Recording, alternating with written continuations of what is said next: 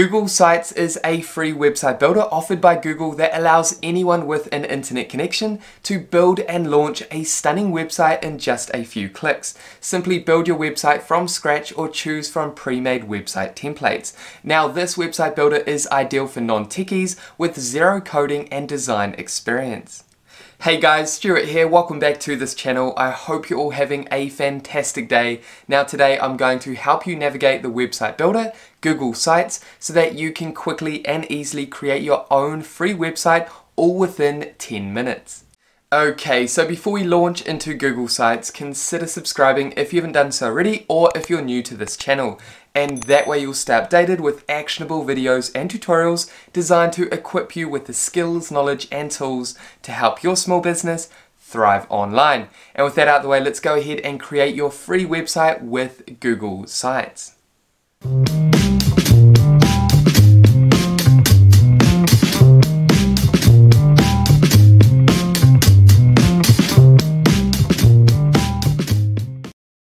Okay, so before we get started, you do need a free Google account in order to access Google Sites. Now, to simply locate the website builder, Google Sites, just simply head over to your browser and type in sites.google.com and that's going to take you here. Or alternatively, you can head over to your Google Drive.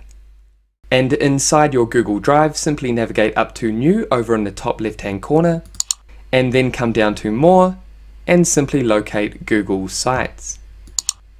Now, if you directly arrive here, what we want to do is navigate up to the top left-hand corner and then click on Sites Home.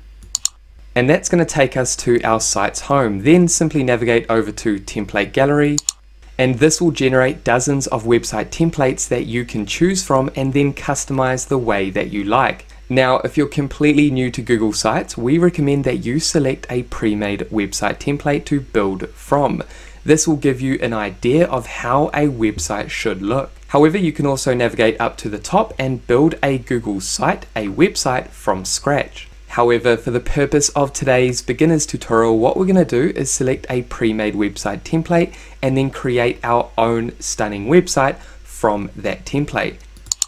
Now, don't worry too much about the template that we selected if your business is completely different and operates in different industries. What we're going to do is simply navigate through all the features and tools that you can use within this free website builder so that you can create your own unique website. Okay, so first things first, what we want to do is navigate up to Settings in the top right hand corner.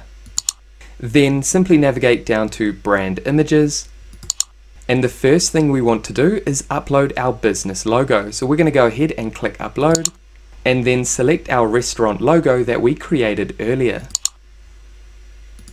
Now, if you currently don't have a logo for your brand, what we'll do is link a beginner's tutorial down below in the description that will take you through a complete tutorial on how you can create your own logo for free using the free design tool called Canva. I actually used Canva to create all the media for this tutorial. Then simply come down to alt text, and what we want to do is add our website name, our business name. Then scroll down, and here we have the option to use the logo color for your theme. If I click here, and you'll notice that the color of your website theme will change to your logo color. This helps create consistency in your branding. Then what we want to do is come down to favicon and upload a favicon. And this is the icon that your visitors will see in their browser when they open up your website. Again, this helps with the overall branding of your website. And you can use Canva to quickly create a favicon for free. So I'm going to go ahead and upload this icon. And then we want to navigate down to Announcement Banner. And this is where you have the option to add an announcement banner. All you need to do is simply click Show Banner and then fill out the information. For example, add a message, the button label, and then a link. And you can choose to add this only on the home page or on every page on your website. For the purpose of this tutorial, we want to keep our website clean, so we're not actually going to enable this feature. And what we can do now is exit out of settings. Then simply navigate up to the name of your website. We're going to go ahead and remove this name because we've added a logo over here. Then come down to this cover text here and simply click here and then highlight the default text here and simply add your business name. And you'll also notice that when you click on a text element on your website pages that we have these formatting options up here for our text. So for example, if we wanted to change the style, the font, the size, we can go ahead and do that now. However, for this title text, we're going to leave the default formatting options as they are. We can also expand this out if we like, so that our title is on a single line. Then we can come down and we can add a tagline if we like. Simply click on the element and then change the text to anything that you like. And again, up here you'll notice these formatting options. Now what I'm going to do is click out of that, and once you've made any changes, all those changes will be saved in Drive. Now you can also undo the last action that you took, and you can also redo the last action. Now once you've made any changes, you can also preview what your website will look like across different devices. However, at the moment what we're going to do is continue customizing our home page of our website. Now each of your website pages are broken down into sections. You can see that we have a section over here. If we scroll down, we have this section here, and then we have another section here, here, and down here. Now with each of these sections, for example, if we navigate up to this section, and we can simply go ahead and change the style of that section. So for example, if I click style 1, that's going to change the style to style 1. If I click section colors again and then come down to style 2, you can again see those changes. I'm going to navigate back to section colors and then come down to style 3. And I'm happy with style 3. However, we can also navigate back to section colors and we can actually come down, and if we like, we can upload an image for the background of this section. And every section gives you these options. So again, if I come down here and click on section colors, you can see that we have these different styles that we can choose from. Now under each section, you can also duplicate a section, and that saves you time actually building a new section if you want to add that section to another part of your website page. And then we can also come down and delete each section. Okay, so if we scroll down, you can see we have a image over here. Now if we navigate over to the far right hand side and click on insert, this is where you can add layouts that you can then customize the way that you like, or you can add text box, images, or you can embed videos. Now for example, if I wanted to add an extra text box, all I would do is click text box, and that's going to add a text box over here. I can simply add the content that I want inside this text box. Now if we navigate over to the left hand side, I can also click and drag this text box to any position of my web page. And then again, I can add any content I want in here. But what I'm going to do is actually delete this section. Now we can also navigate over to layouts and we can add layouts. So for example, if I like the look of this layout, all I would do is click the layout, and that's going to add that layout in here. Again, if I'm not happy with the position of this section, all I would do is simply drag and then drop this section where I like. And as you can see with this section, I can add 3 images over here. I can also add a title text here for each of these images, and then a blurb down here. And to add an image, all you would do is click here and then upload an image. Again, to add text, you would simply click on the text box and then start typing the text. And then again, under insert, we can scroll past layouts and we have these other options that we can add. We can add a button, a table of contents. We can insert a YouTube video if we want, a calendar. We can also add a map, documents, forms, and more. So the great thing about Google Sites is the integration with other Google products that you can simply embed into your website. This allows you to add extensive features to your website. Now what we want to do is navigate down to the bottom of our page and then click on Edit Footer. And then what we want to do is go ahead and add our business address, business phone number, and business email. And this section will appear on every page on our website, not just our home page. And as you can see, I've added my business information inside my footer. I'm going to go ahead and change the font and then bold this information. And I'm happy with that. Now what I want to do is navigate back up to the top and take the time to customize each of these pages. So as you can see in our primary menu, we have a home page, contact us, chef, and menu. If I click on contact us, that's going to take us to the contact us page. And down here you can see that we have a map element down here that we can customize. Simply click on the map element and type in the address of your business. Then come down and click select.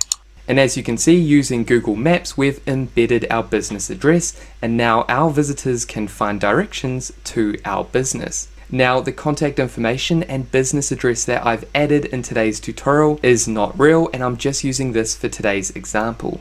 Now, if the template that you selected did not have a map, then you can also go ahead and click map and then add your address, and that's going to insert a map onto your website page. So what I'm going to do is exit out of this. Now, if we navigate over to pages, this is where you can find all your website pages. We can also navigate down to the bottom, and here we have the option to create a new page. We can insert a link into our primary menu, and we can also add a new menu section. So for example, if we wanted to create a new page, all we would do is click new page, and I could add a reservations page, and then come down and click done. And as you can see, that's going to add this page into our primary menu, and we now have a blank page that we can customize the way that we like. Now, for example, if we wanted this page on our menu to be at the end of our menu, all we would do is simply click and drag that page to the bottom of our pages, and that's going to add that page over here. Okay, so now what I want to do is show you how to create sub pages, so pages that drop down from the main menu. To do that, I'm just going to quickly go ahead and delete this page, and then I'm going to navigate down here and click new menu section. Again, I'm going to add reservations and click done. Then next to reservations, I want to navigate over to the three dots and come down and click add sub page. Over here, I'm going to add dine-in bookings and then hit done. I'm also going to navigate over to reservations again and come down and add another subpage. This time I'm going to add takeaway orders and then click done. And as you can see, if I navigate up to our primary menu, under reservations, I have two pages, dine-in bookings and takeaway orders. And for example, I can navigate over to dine-in bookings, and that's going to take us to dine-in bookings page. And again, you can customize this the way that you like. Now, what I want to do is allow people to book online. So to do that, I'm going to click insert and then navigate down the page and click on forms. And this is a reservation Google form that I created earlier. I'm going to select this form and then come down and click insert. And I want to drag this section into the middle of my page. And as you can see, I now have a reservation form that I've created with Google Forms. Now, if you're not too familiar with Google Forms and you want to learn more how to create your own forms that you can then embed onto your website, what I'll do is link a beginner's tutorial up above that will guide you through leveraging and making the most of Google Forms. And as you can see, the visitors that arrive on this website page can simply book reservations with us. They can simply add the date, time, how many guests are dining in, as well as adding their phone number, and then they can submit this, and that will be a booking online. Now again, you can make this page more attractive by navigating over to section colors, and we can come down and change the style to 3. And if we don't like the look of that, we can navigate back to section colors, we can choose a different style, or we can choose to upload an image or select an image. So for the purpose of this tutorial, I'm just going to go ahead and add a gallery image and then simply click select. And as you can see, that's going to add a image in the background. However, you can upload your own image. Ideally, what I would do is upload an image of food, European food, because this is a European restaurant. Okay, so what you want to do is take the time to go through each of the pages on your website and then customize those website pages the way that you like. Then once you've completed your pages, you can simply navigate over to themes and you can customize the theme of your website. You can change the colors of the specific theme as well as change the font style. However, I'm happy with that theme. So again, what you want to do is take the time to customize your website if you've built a website from scratch, or if you've selected a pre-made template. Go through each of your website pages and simply click on insert to insert different elements. For example, text box, images. We've got these other elements down here. You can also add these layouts. Then you can also add additional pages if you like to your website, as well as sub pages like I've showed you. And then we have themes over here. Now, before you go ahead and publish your website so it's visible online and your customers can then find you online, what we want to do is navigate over to preview. And like I mentioned at the beginning of this tutorial, this allows you to view what your website will look like across different devices. So on desktop or a larger screen on a laptop, this is how our website will look. If I click on tablet, this is how our website will look like on tablet. And then on mobile device, you can see the menu ends up being on the far left hand side, and then if I click here you can see that we have our menu items down here.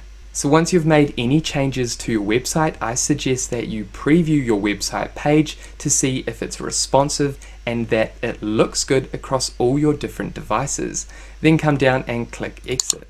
Now if we navigate up to share with others, we can add other people that we want to collaborate with on our website. So for example, if you have someone else in your business that's responsible for customizing your website, or maybe they're responsible for adding menu items, then you can simply go ahead and add those individuals here. Then when you're ready to launch your website online, simply navigate over to publish, then come down and add your business name down here.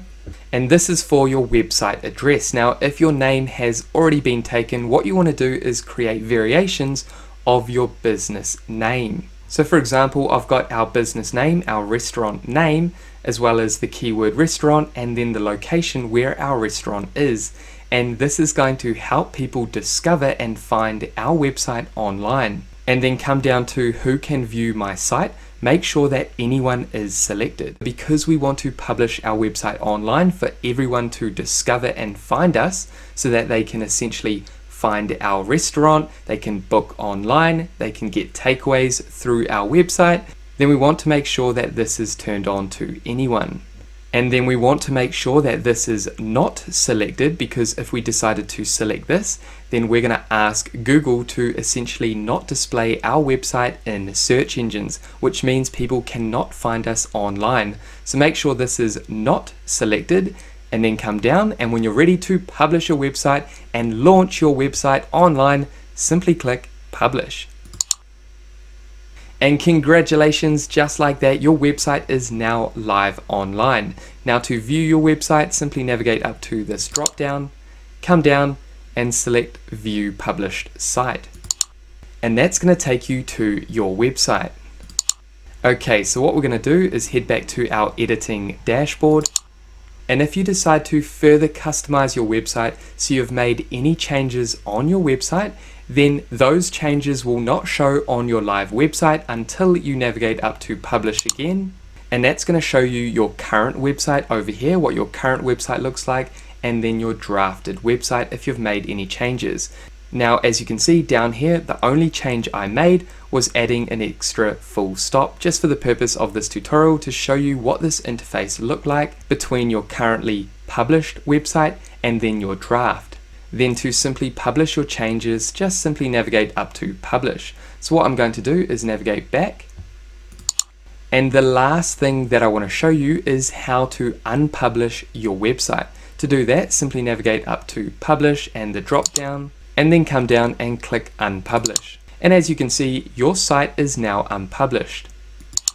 However, you can always publish your website whenever you like. And that is it, guys, for everything we wanted to cover in this beginner's tutorial, helping you get started and navigate Google Sites. And there we have it, guys. That is it for this Google Sites tutorial for beginners. Now, if you have any questions about this tutorial, make sure to pop them down below.